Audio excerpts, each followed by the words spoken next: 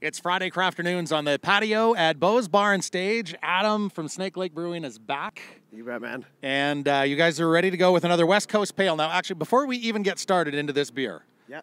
we've done this a couple of times. Once or twice. So I think I might have like a Snake Lake checklist. Okay. That I want to check it all off before we get going. Deal. Okay, so this Stone Castle is going to be juicy. Actually, you know what? I'm going to surprise you on that one. No, it's not. It's a West Coast style. So our New England stuff is very juicy. That's kind of our style. Like, yeah. Obviously, Octavio is one of his wheelhouse beers. This is a little bit different. We did this one differently just to kind of bust out of our own bracket. And hazy in color? Slightly, yeah. It's a little less than like our IPA and even our session ale. It's still a little bit hazy, but it's much more bright. Okay, so I'm giving a check to that one. And not going to punch you in the face. That one, you can check that one right away. Check. Okay.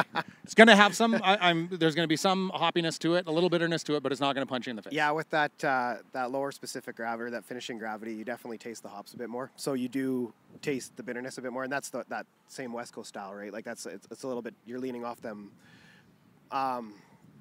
I want to say like more balanced, but it's still a very balanced beer, but it's just leaning towards that bitterness thing. So is that typically then that'll be the biggest difference between a New England style and a West Coast style? Is that the New England stuff is juicier typically? Yeah, it's hazy, it's juicy, it's very balanced. Like the West Coast is a lot of the time they're really bright beers. They're a little more bitter on the palate. Yeah. You get those finishing flavors that last a little bit longer on them. And Stone Castle, what's the name behind or the reason behind the name? So Stone Castle, this is really cool. A couple actually moved from South France to the area and got married, and so from where his bride was from, it's a house that was built to represent the home that she kind of came from in South France.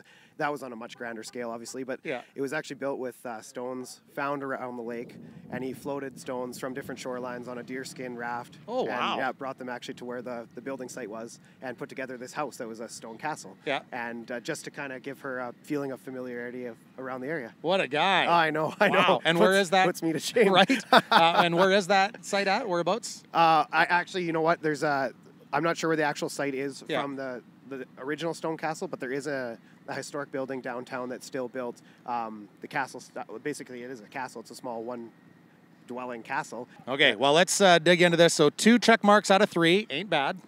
Come on, we can't have them all the same. No, that's true. West Coast Pale, the Stone Castle from Snake Lake. Cheers. Cheers, man.